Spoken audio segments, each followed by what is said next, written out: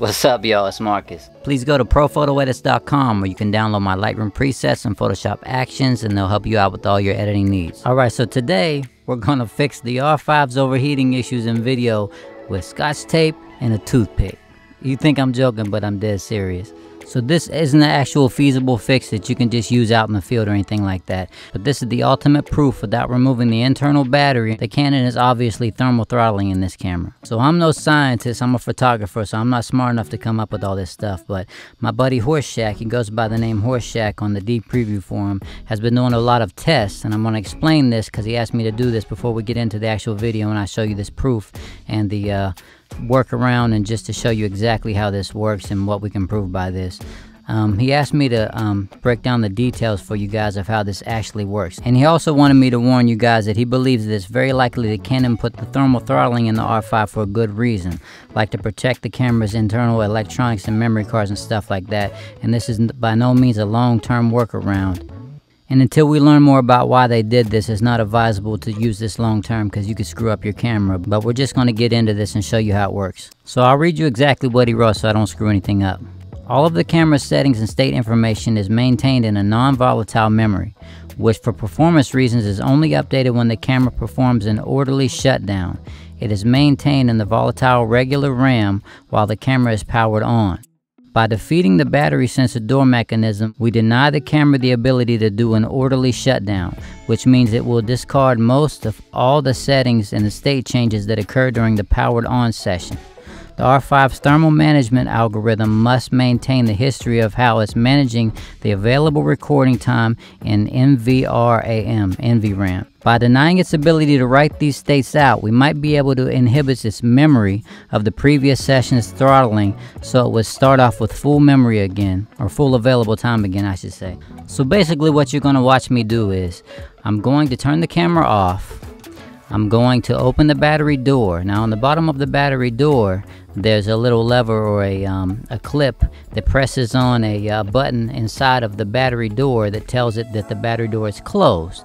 So then it knows that if you were to actually just pop the battery door open, it would actually perform a memory dump shutdown to tell the camera what you just did with it, how long you recorded, all your settings, you know, like if you changed it from F2 to F8, ISO up, it would keep that. So you can't just pop the battery door open and pull the battery out and expect it to forget what it just did.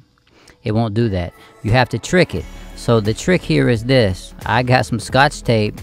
I got a piece of a toothpick. I cut it off and I taped it, as you can see, over the sensor inside the battery door, so it thinks that the battery door is closed because it's pressing on that sensor right there, telling it that the battery door should be closed right now. And then I insert the battery. Then I start the recording session. So everything that I'm doing while I'm recording will not be dumped into NVRAM. So it actually won't remember that I just recorded until it started to overheat. So when I pull the battery out, pop it back in, the camera just resets and starts over like nothing happened, like it never ever overheated. Alright, so what you're going to witness right now is the camera starting to overheat. We're at, I tried to take it 1 minute past when the overheating light started blinking. So I'm going to let you watch this, and when that happens, what I'm going to do to prove that it's not going to record or save any of the settings is I'm going to change the, right here I'm going to change the shutter speed, the f-stop, and the ISO. So that way, if it was a normal shutdown, it would remain the same when I powered it back on. But all I'm going to do right now, since it thinks the door's shut, is I'm going to pop the battery out. Now we're going to see what happens when you pop the battery out and it thinks that the door is closed. That's unexpected, so it's not having a chance to record to the internal memory to say we just overheated. Or we're suspecting that it's overheating. Who knows what's really happening inside of the camera. Pop the battery out, and I was told to wait 10 seconds here. So I wait 10 seconds, and I'm not going to fast forward the video. Excuse the video, I was trying to hold it with my phone with one hand because all my other equipment is a place where I can't get to it right now. But I just want to do this test for you guys. I'm going to pop the battery back in, and the camera's still powered on. At this time, I never turn anything off, and we're going to see how much time we have left. Look at that. We have 5 minutes available again, and we're not overheating. And you guys know on the R5, once it starts to blink, like I'm about to show you in just a second, you have no time. You turn it off, you turn it back on as many times as you want, pull the battery, pull the cards. It's going to tell you, sorry, you're overheating, you're still overheating, you only have this much time left, or you have no time available. So now I'm going to do the same thing with the tape off of the sensor and the normal battery in there. And if you notice by looking at this clip, it did not remember any of the settings that I changed. It did not save my f-stop, my ISO, my shutter speed that I changed, because it never had a chance to write it to internal memory. Okay, so now this overheat the camera with regular battery in just a typical way. Alright, so this is what it looks like when the camera typically overheats.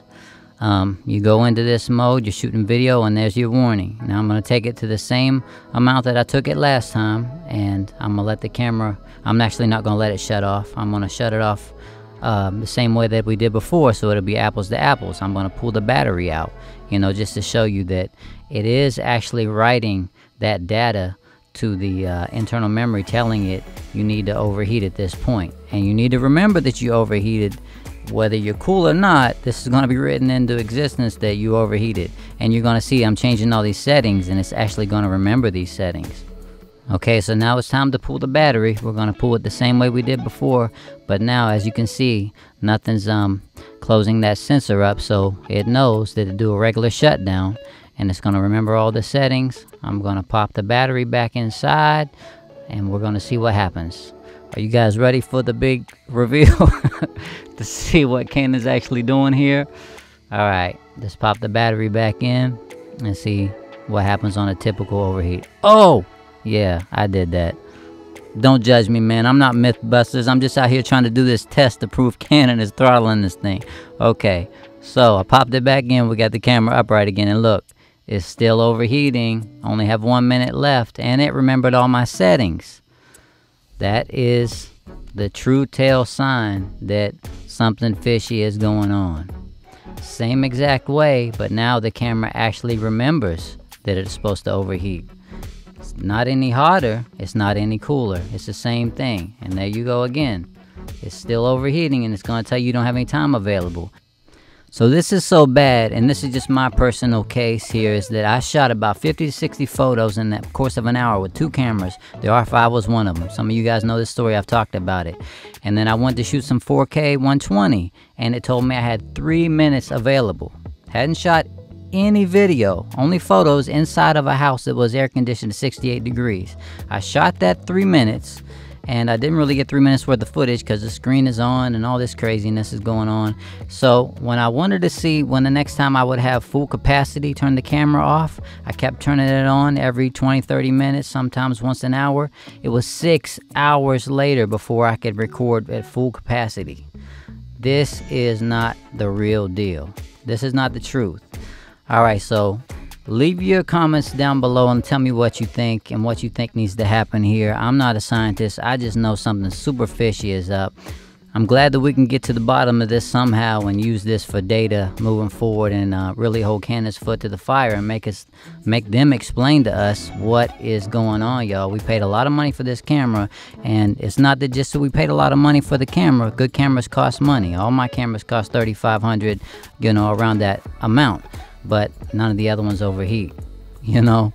And you said this camera was going to be a photocentric camera and pushed it as such, and now the last thing I was expecting is for it to perform worse than the other cameras that I own that aren't specifically video-centric cameras, you know. So alright, it's Marcus. Until next time, I love you guys. Leave your comments down below. Please like and subscribe if you're new here, and check out all my photography videos. I love you guys. Later.